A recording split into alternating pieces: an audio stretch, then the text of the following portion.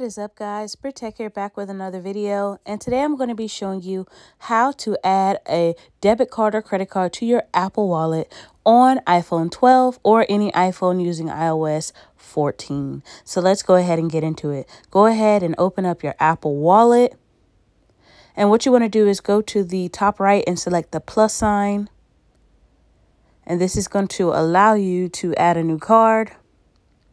Now, as you can see right here, it says add cards to Apple Pay to send money to friends and make secure payments in apps on the web and in stores using NFC. Now go ahead and go to the bottom and select continue. Now we're on card type, so choose the type of card to add to Apple Pay. Go ahead and select credit or debit card.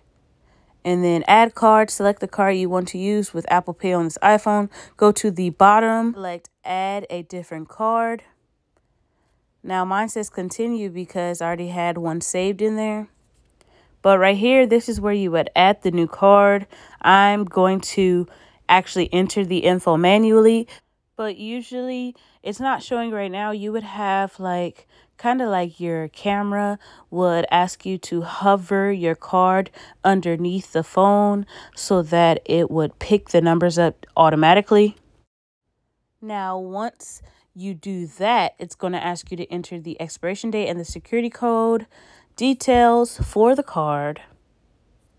And then we're going to go ahead and agree to the terms and conditions. So it says, by adding your Navy Federal debit card in the mobile wallet, you agree that any future use will be subject to the terms of your existing debit card agreement as may be amended. After that, it's going to walk you through two other pages, and you just fill in the info and then select done.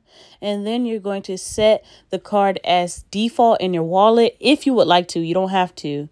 And then you can also add it to your Apple Watch so you can pay using your Apple Watch as well.